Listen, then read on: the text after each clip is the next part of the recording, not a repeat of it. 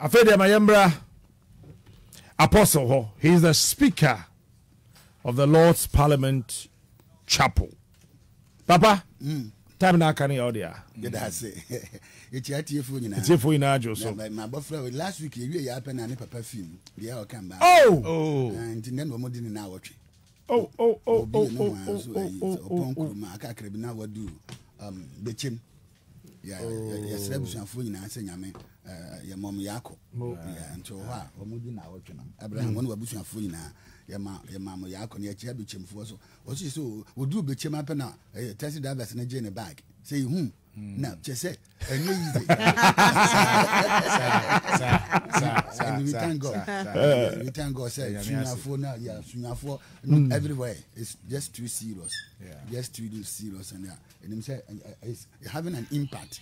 Yeah. Sure, exactly. Yeah, then Uncle Pansy say, Obia ATM. Na Ekoye. Captain, yes, Papa. Onipa bi osoda no pe no. E na dwun so okopesika. Obi osori ya no pe. Ana meboa. Ampa. Obi asori asika na okope. Nya sika me do sanka obi. Mini han kamentia. Dabi. Honestly. Oh yeah. Corona ya kata wonsa wo kata hwinu nyina nipa nam kurum ekoba nyina na die ndia. Esika. Ekopesika. Sika obi apebia wu ya wanya bi. Why they? What obi pe ya wanya. Oh. Wo ko. Sika kuro ya obi nya bi. Pa ni enim se nipa we nya oye sikani ene osrade. The question is adentia. Adentina woni nipa bebro manye sika pen. Ne o ma bofam. Minim nipa bebro manye sika pen no mosrade. Enam nim obi ana o mobone onye sika. The question is why? Nintina ya ba beka baby sika ote. Baby sika te. Yeah, where you can find money. And the language of wa masika kasa. Sika no ne kasa ani sen. Asambia no oka. Enti sika ati say Modofu you otiwe any girl you sorry koi. Money is like an educated girl. Money is like an educated girl. Yeah. Onti se kurasi ni. Hey. Enontina so wudi ni duru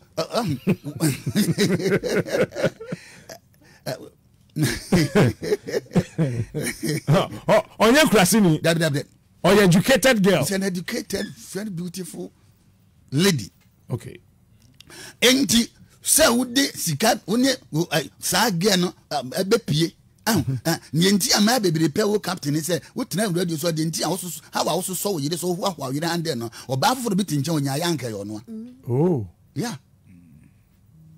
Enti ade sika mpene se ode ne bepie na ade ne besie ade educated girl mpene se wulu ne bepie obedu nanfofo ho na wode na sie no. He will dog you for another. Enti money has dog many people for other people. Hey. Babodo. Once or no no, but the way a man I want to kasa, the way a man I want to utility no ntino. I found ways to be a dog for another person. What will be having open? Then Tennessee can force your man for spend so much. Escafoni show money for Escafoni. Oh yeah, they spend a lot. Oh, be a person spend it. Obi a in girlfriend actually me get who of it, me don't want what the nature achia. My young who say me no ne. You are not afraid or shy of me. Enti sikani bi edu ba bi anipa wa yi ase a no yi na kire. Na ebo ensem oh you don't want for you do shape. Yeah. Or you educated lady. Oh you educated lady. Onye kurasini. And you can't talk to money anyhow, handle money anyhow, do anything to money, and you expect the money to live with you. No. Anything you respect, come close. Anything you don't respect, move away. Anything you respect, you attract, come close to you. Okay. Live with you. Anything you don't, even your dog. So come on, hey, yeah. Now, Captain, I think the American Mudao. Very good. Now, Captain, there were 4 kingdoms, and you 4 kingdoms. Near the kingdom of God. Okay. Near tossing you know the kingdom of Satan. Okay. Near tossing you the kingdoms of this world. The kingdoms. Yeah. Of this world. And at the tossing 9 the kingdom of men. Apart from the kingdoms, you know, yeah, we have the kingdom of men. The kingdom of men. Okay. And nothing Daniel can't change the book of Daniel chapter 4 is saying, God rules in that first. God rules in the kingdoms of men. Okay. Yeah. My administration, that is my kingdom. Ah, now I got it. And the kingdom, kingdom, but when you kingdom, no, and now listen to this. Fasha Utrim.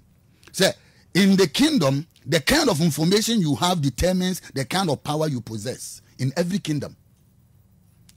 And Jesus said, you will know the truth. The kind of information you have either the kingdom of God, the kingdom of Satan, the kingdoms of this world, or the kingdom of mine determine the kind of power you possess. Hey. Because you can never be stronger nor you can never be greater nor stronger than the size and measurement of your personality. Forget. Hey. Hey. That is one. Okay. In the kingdom, whoever wants to be successful must love information, explore more, and should be regularly updated. You see, the biggest problem for religion is that we give outdated information. Until you are updated, you'll be outdated. Until you are until you are updated, you'll be outdated. Many people have been feeding outdated informations. And if you are not in the flow, if you are not in the known, you can never be part of the flow. You better know your part. We are your wisdom. You should be updated to improve your physical and spiritual knowledge. Now, whoever wants to be successful must love information, one, explore more, and should be regularly updated to improve your physical and spiritual knowledge. Knowledge here, 3 words and yakabum. Know, lead, age. The moment you know, you get the ability to lead your age. Knowledge. Knowledge. You know, you lead your age. Bible says, knowledge shall be the stability. Until you know, you cannot lead money, money will lead you. Oh yeah. And we say, Obam Pebema or no Oban Beshoso. That be Obam Pebema Yansen Utrim. Obam Pebema or no Oban Betimi Ashoso. Now, on a Tranwatana. So that be Oba. Money is like indicating to Yakonobatia here. Okay. Oh yeah. Your baby want to miss name. What the neighbor and say we the yam hoban. Or baby so catch a man and also name. Sana Sikati. And yam pay a wobo. Man fan can't chill is that no prayer can put money into your pocket. Forget that deception. No prayer can put money in your pocket. That's why some time ago you told me said the poorest people in the church are the prayer tower people. Because God never give money. God gives seed. Remember how say yeah. Nyame meska. No, that be meska. Nyame mo obi. Seed. Seed. Now, in the kingdom, in the kingdom, the level of your information is determined by the level of your influence, not your popularity. You see, God is not interested about popularity now, because the word popularity came from the Greek word population. They will populated you and then leave you behind. So Jesus was never popular. Jesus was influential. That's why the other time, yes, to do Jerusalem. No, can you imagine who Jesus do Jerusalem? No, because he was not popular. He was not popular. Now, nipa ye who to follow me popular. What are they? You need to be influential. No, this generation want to be popular. That is why they do all sorts of things in the social media. No, don't be popular, be influential. Level your influential and not only your anointing or how prayerful you are, but rather the information at your disposal. Now, Captain B, may say in the kingdom the level of your information is determined by the level of your influence and not only your anointing or how prayerful you are, but rather the information at your disposal. Luke chapter 1 verses 80. Luke 1, Matthew, Mark, Luke. Yeah, but we nipa mienu a 2,000 years ago. Luke chapter 1. Luke chapter 1 verse 80. Okay, verse 80. 60, 70, 80. Last verse. And the little boy grew. And the little boy John the Baptist grew. And became strong in spirit. What? And the little John the Baptist who some no can you may say in the kingdom the level of your information is determined by your influence, not your anointing or your prayer life, but the level of your information. So you have heard John the Baptist and Jesus Christ, you know how they increase and the level of the information, and at the end of the day, how influencer they become. John, why? Because the guy was so prayerful, or dinasleso, and what team sleso. At the end of the day, you could trinity. In the kingdom. And was in the desert. Can you imagine? Until the day of his appearing to Israel.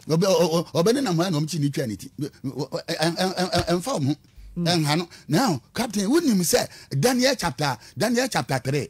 Tell me when the book at Luke chapter 252. Luke 252. Between John and Jesus Christ, between Shadrach, Meshach, and Abednego, and Daniel. I did see it. Tell me when Nebuchadnezzar, Luke chapter 2 verse 52. Luke chapter 2 verse 52. And Jesus increased in wisdom. And the guy John the Baptist grew in the spirit.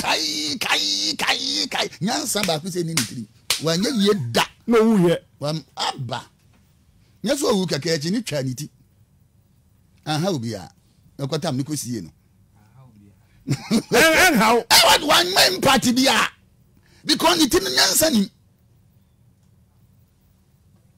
Kayo. Oh, Monsieur, people will be shocked. And Jesus increased in wisdom. Jesus increased in wisdom. In broad and full understanding. Can you imagine? And in stature and years. And in favor with God and man. Imagine? And with favor with God and favor with man. At the age of 12 years old, you know, say, religious people no, you must lock information about anything and everything. Wisdom. Now, I'm running here for Saturday, I bet Nego and Daniel. And woman in our school. I think Daniel chapter 3:16. I say, Nebuchadnezzar koya honi. Emrantie enkoto no. Omo se yankoto. Now, hwade bi ho. Bible say omo koya opanyi omo ko bo charge no. Daniel ankoto bi o. Captain is Daniel anyede. Wankoto bi. Now, the can be Daniel chapter 2 verse 46. And saying about Daniel. Daniel chapter 2 verse 46. Verse 46. Then King Nebuchadnezzar fell on his face. Can you imagine? And paid homage to Daniel. Abba. How? How? Say Daniel. A captain was saying how? Nebuchadnezzar kosun da ikuromuni in the whole Babylon be antimi ankyerase. And a small boy school ni ekwakyerase. Or can't there see can you imagine a whole Independence Square? Then in the Nebuchadnezzar as for the Gina. No, didn't any more boot to fem. Our brand yani. Now why again? Who else? Say so hina muna kotoa. Esa de woda oyo hine no. Why na yo hine obiam. Now why be ma? Or hine the boot to fem our brand yani. Because of nyansa ni nimdia onyamede man. Afei ade anche ansa na Nebuchadnezzar akoya honi wose mo mekoto. Mrantie se yankoto. Amsi yankoto a omkwa no omkwa bo cha se nana. Mrantie no mu adi. Omububu odi no msi munyi dan edi mfiri. Woma kan mkwa fo mo mada. Ade na Daniel dan kutu bia ye de omkwa gugem no ye de ni sie ye odi opa kum na se kire wonya problem a. Woni nyansa ntina ya ye yuma no. Wouldn't mean Yansanti. Abba. No, I do say you ama. When we are on the Daniel Cosi and Uncoche Daniel Sada, I'm going to say that made any better than Gombe Omsum Yanzania. None way, Mufanisi. Well, watching Banano. Me so die no near. What to meet I say. You don't go to James Janis. Not that for bar. Not that for bar. What about Tracy? You see, until they do baby, the politician thinks that the church is not relevant. Why? Because we have been conditioned not to think afar. The church is the answer to the word, but we lack updated information. No wisdom. Now, your imagination is your word within your soul, because imagination is the principal factor that distinguish the rich from the poor. Both see things differently, talk differently, and act differently. Your imagination is the ability to create with your mind what you cannot see with your physical eyes. It brings your future present. Imagination. That is why God said, let us make man in our image. So you need to imagine. Now, Captain, from one co school that we shall prepare or say go school down. One co school that make the difference. Or class 1 kakra, class 2. And it's a sound of fee. And a Ojai school, one co school baby Kodru ya class 2. And a Libya went to a bus or cobbing a plane do coffee on a car. No, the baby so for. As a uncle school that.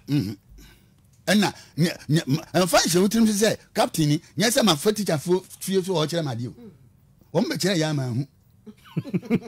One much am I ever with?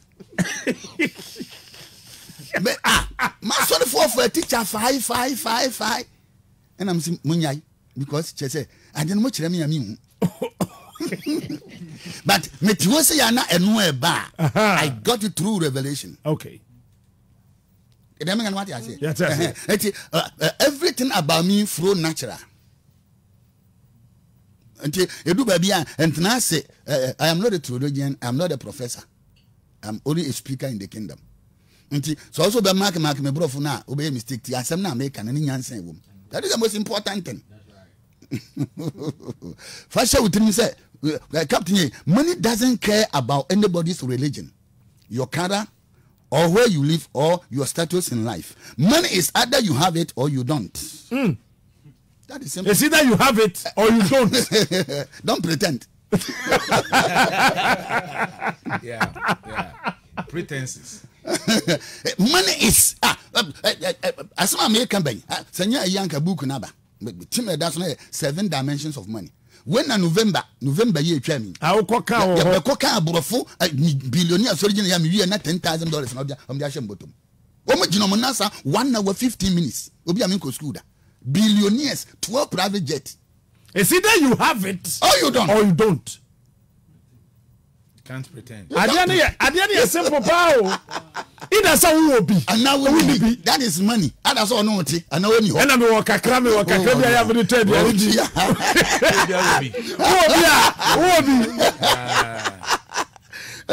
We need be a one who don't one other down.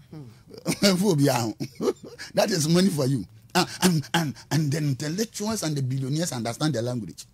Some go money now. The boss no buroni fita gina ho bodyguards go gina ne naso no ya mo no dia be chemotom change me hotel ma me ka man bibia be me dru hotel me yis kan go mpa so $10,000 50 and so ochia 50 so November ya money is either you have it or you don't tie me ntumi mo what the religious people many don't know is that apart from God, money is the force in the society that make things happening.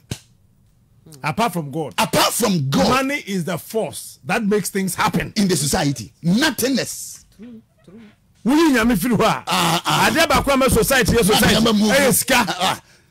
you can say we na ye na here me gu I said they have it here. Apart from God, the only thing that make things happen in society is nothing but money. By money. People say money is the medium of exchange. If that is the case, then what is the difference between money and currency. How do we need to be no? Ah. But the currency never to change because we are talking about money. Okay. Now watch me. Money, it is a medium of exchange, portable, durable, visible, fungible. It could have 4 dimensions. Portable, durable, feasible, divisible, and then fungible. It means near one bottom and one bottom. We 20 or 20, we 50 or 50. We 50 Ghana, we 50 Ghana. Difference be 50 is 50. Yeah, 50 is 50. The value of money can be stored over a long period of time. Currency, money and currency both have a realm. Currency work through the realm of exchange and exchange. Mami kushe eno mama ka brofu biya ya brofu bani wa.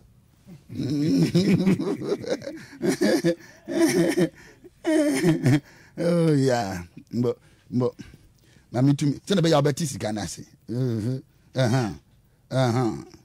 Oh yeah. Yeah, money is the realm of supply and transfer. Currency is in the realm of supply and transfer. And nunti ena woko baby essence ka ya kiro exchange. Forest bureau. Yeah. Foreign exchange. Yeah, foreign exchange. Currency and God never give Africans currency. God gave us money. And nunti dollar no Egyptian pyramid and that's what chiro say. A dear ya exchange of their money for our currency. Oh. Money is in the realm. A currency in the realm of supply and transfer. Money is in the realm of storage and then demand. And until your friend is sika. Come to me, see a friend saying Sika. Sika. It means sie mabinka. No, some can answer some natural. Then sie mabinka. Oh yeah. Not be a genchima. Auntie, Yendisicano. Yendinina. A dear way, we have sie mabinka. No one yam about that. Oh. Penka sapa. Okay. Oh yeah. Finish sieka. Busia nebiaka. That is enoni esika. Enuntina ne ye de ne ye gold no. Nti abusia bia ye bia no gold in the womb. Gold were the years in the realm of storage. Who is see for so many years. And then I get go say money is a spirit. I feel about money. What equity 3 realms. And so the medical catch in 1913 and America for this side is a yencha sika. So dollar was printed first 1913.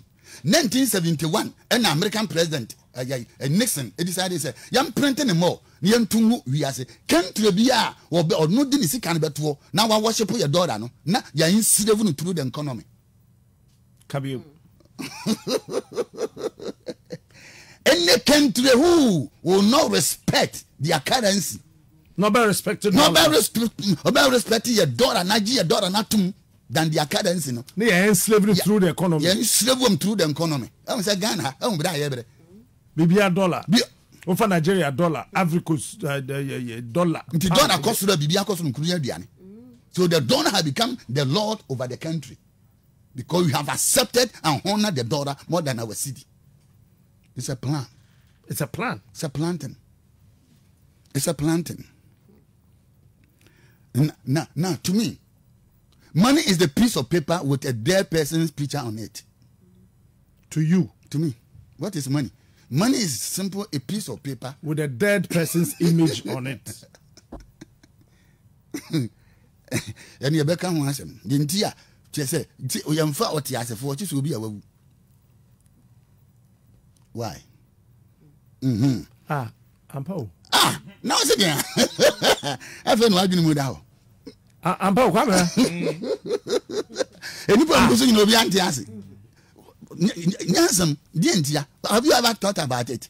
Well, just some because I hint at some the channel. Now, Captain, what is Memfa dollar who says sitting American president? now Ghana sitting. Yeah, yes, you don't want to Ghana president be about protective fraud. Now, so on funny picture now, so you are telling picture. And Fantoso. And a queen so then Anna. Dear Dasso. And I know mammy. Queen, a pound, the mammy in Dasso. Now watch this. Number one, what is money? Aha. And the people that say money is evil. You only be a worker. Money is not evil. Now what's this? Money is a weapon. Captain, is money here? A weapon. Money is a weapon that every nation or individual need to protect themselves or develop themselves. The money in your hands determine how strong or weak you are in life. The reason why America is most powerful nation in the world is because of the economic power. Weapon itself is not bad. No nation can survive without a weapon. Just like money. When it gets into the wrong hands, it destroys life. When it gets into the right hand, it saves life. Yet money is like a weapon. Yeah. Say we a person na da ya. Captain, when we say person akasada. Jini pafato. Aba. This is nipa fato. Enya person na ya bone. Na mom se kodi nipa bone fo nsam a na ode ye bone aba. Anti money yankasa nye evil. Money is not evil. But they could be evil people in some way. Or they evil. What I say, money is never an evil thing. But when it go to the evil hands, that's why it destroys lives. But when it go to papa, it save life. Money is a tool. Because life is like a workshop that need tools to work things up. It is a workshop. Now, what do you car echo workshop? The young word, I'm the tools. I'm the tools. Tools. And yes, I can't be what I'm before idea. So that is money for you. Now, be Matthew chapter 17, mommy. Matthew 17. Then jump to all these places. Matthew 17. Matthew 17, 1 to 4. 1 to 4. And 6 days after this. I say how many days? 6 days. What's how many days? 6 days. Now what's this? Yes, you lanche a sorry no. Now so the bianfa no young any the nomiti asema yes can a very serious. How can na escafo na yom nwanwa no. Yes, lanche a sorry no. Matthew chapter 16 verse 13 verse 16 down. And I'll build my church. So after the launching of the church, 6 days, and yes, for Peter, James, and John, and don't call people a hang at ya. Now to us. Okay, I'm fan to screen so now I share so to me a kind Bible nibi na say you na the year chrono. And 6 days after this, Jesus took with him Peter and James and John, his brother, and led them up on a high mountain by themselves. And his appearance underwent a change in their presence. And his face shone clear and bright like the sun. And his clothing became as white as light. And behold, there appeared to them Moses and Elijah, who kept talking with him. Then Peter began to speak and said to Jesus, Lord, it is good and delightful that we are here. If you approve, I will put up 3 booths. One for you, one for Moses, and one for Elijah. After jump 24 to 27. When they arrived in Capernaum, the collectors of the half shekel went up to Peter and said, does not your teacher pay half shekel? Half shekel. He answered, yes. And when he came home, Jesus spoke to him about it. First, saying, what do you think, Simon? Can you imagine? From whom do earthly rulers collect duties or tribute? From their own sons or from others, not of their own family?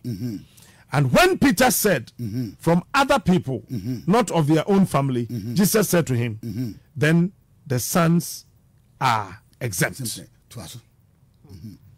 However, In order not to give offense. In order not to give offense. And cause them to stumble. What? And cause them to stumble. To cause them to judge unfavorably. What? To judge unfavorably. Say I saw no kra and I saw the abu and anyama yabasa and idea who say who your altar call our friend nipa no be fa uradia. Just was fan the bag. Go so nim no dan the bag or no be fa uradia or be no be fan the bag.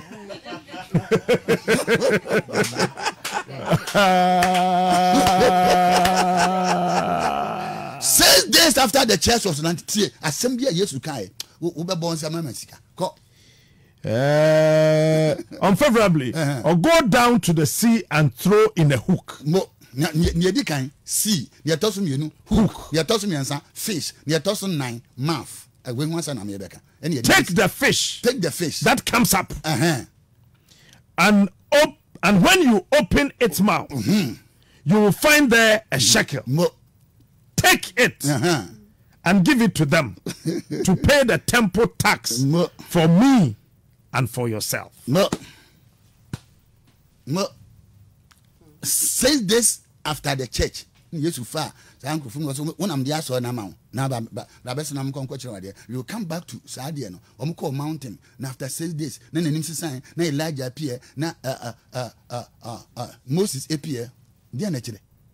Your friend on tour. Now, Yamra, Yamakansi Candiano. Are you very serious? Very serious. You have material level of money. The material level of money, that is the paper. Any paper, any coins now, a good person. That is the material level of money. And the that is the material level of money. Yeah. And we am fine. Yeah, won't even find ye. Near double Tom says, yeah, among your default. What's it there? Make I want to. We'll be a year. We are and yet you are so bottom number we are the four. You'll be in the air. That be not the way. That bright come out now. One city. That is the material level.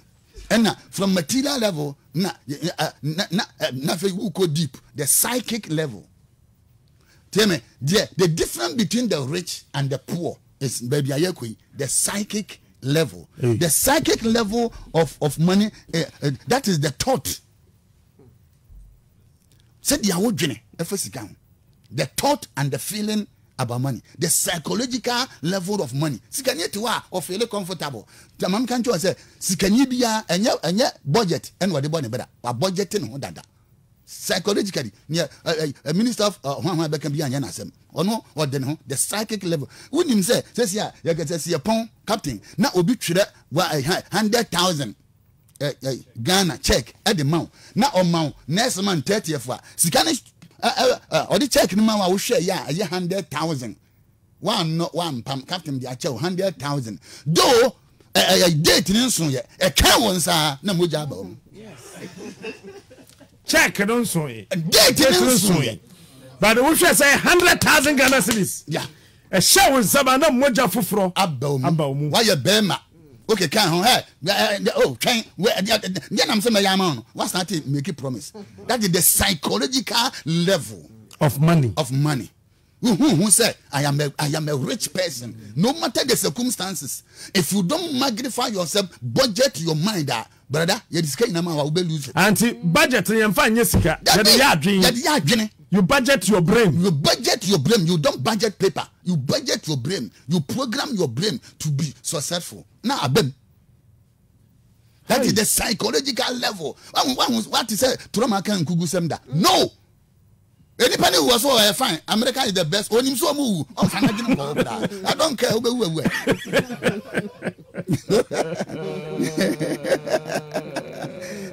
Money, therefore, is the psychological entity. Until you program your mind to succeed, and pay your BN, succeed.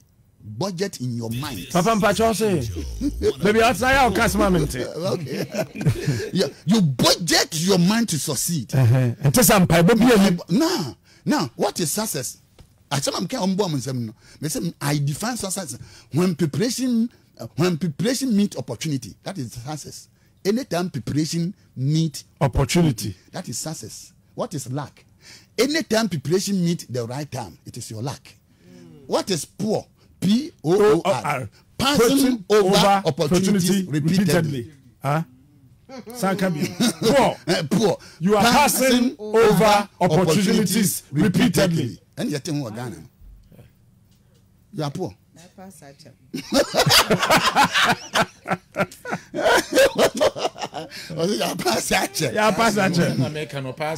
Now the spirit maka material level and maka spiritual level. But Yesu I can't say Peter no.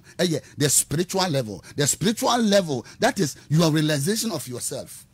You realize yourself. Yes, I to put and so what? And so what? Yeah. Corona ba and so what? And I'm the cat. And I will win him so. Win him the pado do adeka. And so what? I'm the patch now. Yesu I catch it Peter say go. Now watch this. Yes, I'm watching. Omo be pono so no. Okin kan baby kan ya jampo ye. Omo bedu baby. Omo free omo Peter say Ewurade me anka ya and na charismatic and a Pentecostals. Yanka charismatics, Pentecostalism. And orthodox, and religious, and Christianity. But the Pentecostals and the charismatic, Omuguachia Mountain, Nkoko Mountain, Achimota Forest. Hey, Yame Homaba, and Yame Homaba, and so what? Yame Homba and a yeding. Yame Homba no Didian. Why fast in someone yours? Well, Peter Bienanoa was in Yantanaya, or the Asorono Air Castle. Or the Asorono Castle. Safua ni pedi beyin or the castle. Oh my okay. Don't forget say 9 were down. The other people were down. Oja 9 or the 3 corner Sanja Bako or Jam you do not call. The young fast or the castle or the Asona Castle. Afi omu si famu a afi nti na kanwa omo mompai omo madwene yadwuma omo nto na papa bi de ne ba okwa na o se montra montu ombe no mfifiri and Yesu di gu amoso Yesu tiati ade na ne tu yom ko du fi no se awurade na ye de ne yentimi nto no when na ya build a doctrine around it and ade we Yesu ankase mompai all the time o se ade bi o ho na de ban no tieni ye pa eniema bi ne ebo ho mpa ye ne aka ye de adwene ne bobra exactly eniema bi ne ebo ho mpa ye eniema bi ne ebo ho mpa ye de aka no for the lack of knowledge my people perish. The New Amplified Bible will say for the lack of wisdom and proper understanding. Now watch this. Bible so muduru Capernaum pe na bonsama sheda position omo jeto just crying omduru ha am say krache na unti ato omo free so no omo ye so high omo bompa ya hye nkomo a kapre ba no omobotom hey enu bi yetin wo Ghana kapre ba eno mutom omo hu Elijah life omo hu Moses life ba obotom so now watch this on kan sam chiro enti omo duru ha omo de gi omo no na Yesu yifi aho na okofie nti Peter kotu Yesu fie no o Peter duru happen Yesu bisa say na maafo dia na wo dwe no afi adwemone aba Peter tirim say hey nesu abi je say ade aye da bia ye botom dry nti Peter kon na dwena asen Peter kon me say Peter kon na dwena asen nti oduru happen Yesu bisa say Peter na adwemone be na aba utirim no Peter dia na adwendwen no hey da bia kapre ni ye ho e be na kapre aba ho e be na yan sika I said that be revival that be ko huhum no that day and na fe wunya aduane abedi what you say me be man quotation Paul kan and Jesus say go and in yedikan no captain Jesus catch and say go to the sea. What does it mean? It means after the mountain mo amugu atwea no fere wudua no to say si fam wo ba now move to another level of thinking, another level of success, another level of business. Ya bom pa na wie ya ntena so ndam a chai Abraham kam chiao yes a level nan ya wa ya nya sika no emfa me nka ho na mitifie but you go tell the church to go, tell the church to move to another level. 2018 you are wasting only 7 months. 6 months is gone ni aka no amuju we must move, we must do things, we must work with our hands. Go. Move to another level. Move to another level, brother. Idea we are now turn a corona by. I say young Tom, you know, what I want to want a week, and I would add it when you may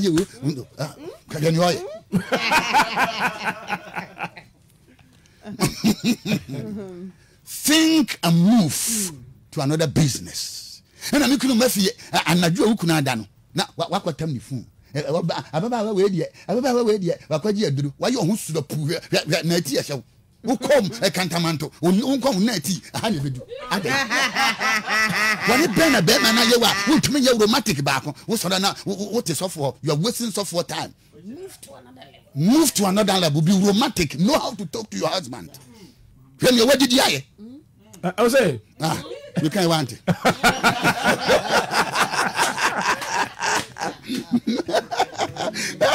Eti nyam pai bona wotimi mo pai ba wonteme wo sonte sabe bon pai sabe me sonte me ya tena fie tena man se man nyina ya kese na wo de wudi agya hwa na hwe okukunu funso move to a gym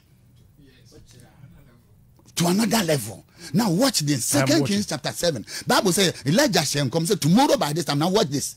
All the religious people no go fear ho because obi nko obi ma. And everybody until 4 lepers. Verse 3 Bible says and akwata 4:9 say why sit here until we die? Abba. Now me what I say. Jesus say move until the 4 lepers move. Then heaven back them. Omo mugu kuro no mo bompa no mo bompa nka kom kun wom. Ya sen komo sa Ghana ni yetie because we are not moving, we are not thinking, we are not working, and we are dreaming everything. You can Jesus say move if you ne free parkers and I do the whole night no jina parkers. Hey,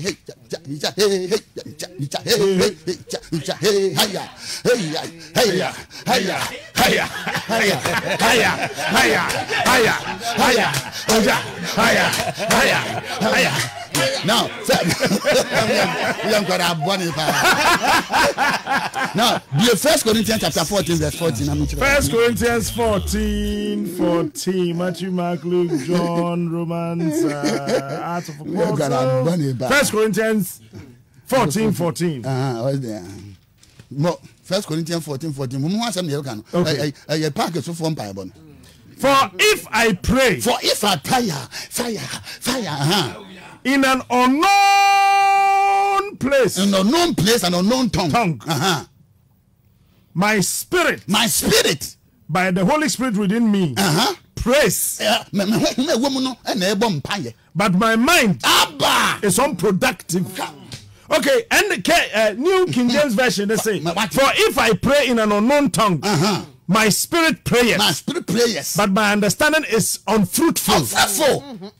Etina na ye me come on go park so 24 hours and say they are the most miserable captain me prayer machine but anadwumo nyina so they would one nadwini nyina bom paya ade akia wadwini nya adwuma yes that them say we dey waso na nya adwuma hey shasha you pray and you move. When come Jesus say move, madam fo. Jam hako. Ko. No man tata. Ni antom hintidia. That is what do baby. The politicians don't want to respect the church because as if it's Bruno so be 20 but we are not make impact. How can we make impact whereby we are not encouraging the people to work? Go to the sea. And then the sea, the hook. Who kosia? You need the hook. Until as you move with your talent. The hook is the talent.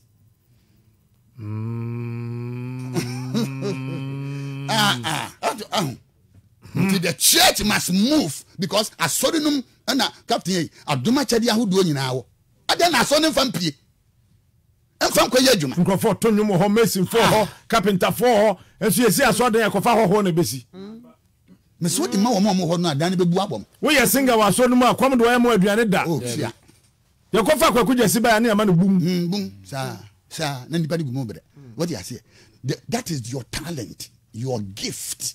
You move with the gift God has given to the church. And nothing Ephesians chapter 4 verse 8 was it when he led captivity captive, he gave gift to the man.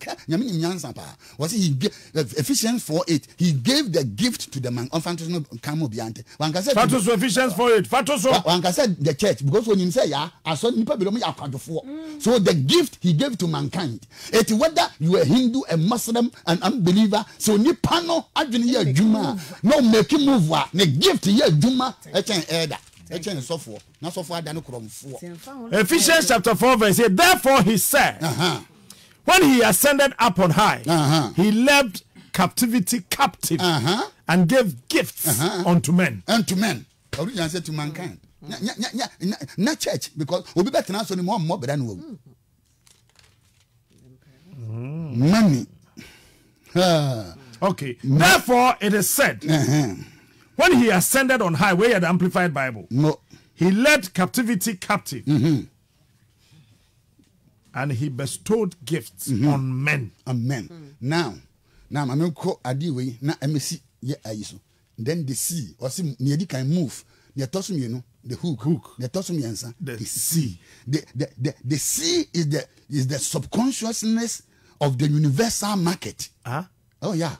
The sea is the subconsciousness of the universal market. I feel 2020, current. Now we have a universal market where all forms of business.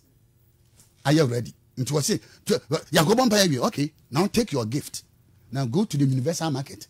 Say we are seeing now I open. A dear be a uber to me manufacture. No, uber to me around the world. When you see because you didn't even have promotion. It is the horizon. Until you go there, uber to me create anything. No one is the sea. The sea is the subconsciousness of the universal market. That is the place all forms of business, all forms of anything you can ever think of. And tonight, no, go to the sea. Then the fish. The fish is the idea. The fish is the idea. Is the idea in your gift. Captain, fish in India. The idea in your gift. Oh yeah. The fish is the idea. When himself, Captain, the most powerful source in the whole world is not atomic bomb or IBM or prayer, but an idea. The most powerful force in the whole world is an idea. Any atomic bomb. And there be any IBM. There be intercontinental ballistic missile. No. And no prayer. Idea. Anytime yes you hear one go be. Oh yeah, then. Oh yeah, 40 days one. What is all your fasting beam? There be. A person I hear you. He's the master psychologist. On fasting say na dwene. But why 40 days 40 days when you funu da. This is Angel 102.9. Hey, Amakwasa.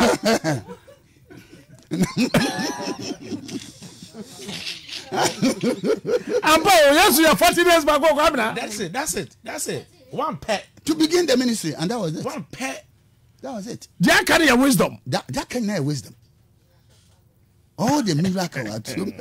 You cruise 40 days every year. The same year, no man by twice. 40 days. Over here now, baby, or 40 days, or 40 days, or 40. We are just over Yaza. I didn't hear. You are not teaching the people to prosper. This is all your mazan. But then nobody na me sofu peni bia me pese be bondi o say asofo na preach and the church no aye sika na ye preach sika nko no sa asofo don say hia omo o say asofo na kasari na hia omo oh me say if you don't respect money will never come close. If you don't talk about money, forget about it. Ideas are stronger than death. Ideas are stronger than death. It's stronger than death. Now when him say now one the entire sikabia 3 reasons. 1 reason I'm there man. The entire sikabia nipa wa wuti na daso say your person what say dead people are ruling the world, not the living. Dead people. Yeah. Ofa ye die ya. Won ewu ne go so. Yeah. The big says. Ofa $. Won ewu ne go so. Because o my idea any di euro. Obi ma me euro na me hwe. Me bag ne ni ha. They say captain o my idea ene yedi wuru demo ekono adwendada no ya ne yedi rule om de to ho no ene ewuru democracy democrata ba kames we eye we enti dead people. Can you imagine? It is the dead people's idea that is still ruling the world. Aristotle mu na wu. You see, ideas are the source of ideologies. That is why the world is ruled by the dead people. Jesus is God's idea. Jesus Christ is God's idea. Now, idea back one. Captain, do you know that one idea can make you a millionaire overnight? Just one. Oh, yeah. You are the Facebook. I will tell you why. Yeah, me sure why. What's your friend saying? Mark Zuckerberg. One idea. I can't even hear beam on an for. Just one an idea. Jesus said, "Go, move, take your gift, and search for the idea in the gift." Or generate $52 million a day. Times 30. An idea. You see, Captain, society idea, and yeah, yes, of course, she Peter, no, you're fisherman. We shall not change because or no, Bibian can. Yes, at this time, when you didn't know a young Captain, didn't yes, catch a Peter say, I don't know you're being a new. Okay, we say I can. There be or catch now, sorry, say it's about time. Africa and the church, Captain, must learn how to process something. Open the mouth is the process. Okay. Yaton, ya niyama ya raw materials are besinde. Yeti ani yeti. Yenya gold raw. Yenya oil raw. Yenya diamond raw. Yenya timber raw. Nti se broni be fa kon wako biade nanum. No dia bibi foforo. No yi ade na odiabeji yesika. Me hwa na yen ayede ya. Ya ayede ya. Nti waso chi aboa no a emfa no raw. Die nanum. Process it. It's about time the church must process. Move to tell me and Adeba Captain, hear me pa me di twan net the to say the church has moved from the Pisces age to the Aquarium age. Yeah. Now in the Aquarium age, you know, and kwadana omoba no, omo faster than yampen for you. Enti say ya niema bi ntemu a ye ne bebe ho so no na they are not ready to learn anything. Ni o meka no o mo mfa. Well, because ye de no e twam. Now, I can tell some chiro. Anytime you stop giving, you start dying. Anytime you stop learning, you start dying. Anytime you stop giving, you start dying. You start dying. Yeah. Give and take. Anything when you give, you take. You take. Life. When God want to win the whole world, you have to give. It's already begotten son. And God, Captain and Amuakwanta and all of us here. When you stop giving, you start dying. Nipa, they don't ask anything. They don't take anything. They don't take anything. They are dead. The day you stop learning, you start dying because you will never grow. What you say? So you die slowly. Money. Say asasi when you feel so. Money is the other God that can answer everything. Amen. Papa man in here. I feel grand. Producer. Next week. Next week, next week, you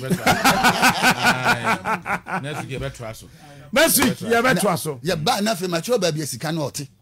Next week, make jump on your canina. I go straight to baby as you cannot be. And it's you can't no. Any day, Yapa. Conclude Yamia Yomadum. Omen Yabida. And you diabo. Sir, Nipa bi ho. Now say Nipa bi na ma one person na be fine. Oh, sure. It's normal. Normal. I mean, why not do some person be yi? Madam for bi o ye adwo gold mine si bia bo si bia no kwamna. Bisa meba wa mo yi. Me say obi ho wo sika say de o say opa wo mpene. Ezan. Because show personality no wa ya wo sika no e born. Omo me jojo no. Omo fa na ni me twitwiri fam. Say na sika tie, sika de no obi no oye nyame. That is why the people of this world worship God. That's why he said you can never serve God and serve money. Because nyame. Until when you are serving God, serve God. When you are serving money, serve money. You can't serve both. We can't serve both. Ya wan kwaso jeja fedi mu de wani no nya munkum kata so mfa ne konkuru ya ne nkata bo wo chi no mfa ni jani twa uhunhia ombutu wo so no hwe wo so ya wo so masembe amachina eye wukua da fa be wo so be ba so yi wotimi atena se yi hyere so se eye so se dan ya Yehowa ongu oman Ghana enima se da medin at smart Mamenda production team from TV omba yini nyina ase na fe Jerry Chachura Mode Konti Godwin Solo GH Boy akade here Nicholas ombeboaye Abigail ne Joel jenjina camera nachi pepia ne kono ne betisa na fe chenche hene ene asantoa ajo asantoa eba be kan eye no sia kase na de ma ye na fe Kwamina Sambane ba ya achira na fe nana ya abrefo edi betwi ma yen bobo nsam no so a pia ko bi so de na de be frafre mu kama na yem papa the speaker of the Lord's Parliament Chapel, Apostle Prophet, Pastor Reverend Sia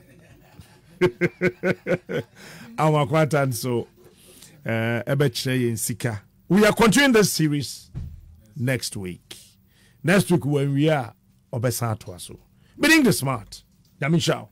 Ohima Uyaje is up next. Thank you. Bye bye. This is Angel 102.9. Hey, sister.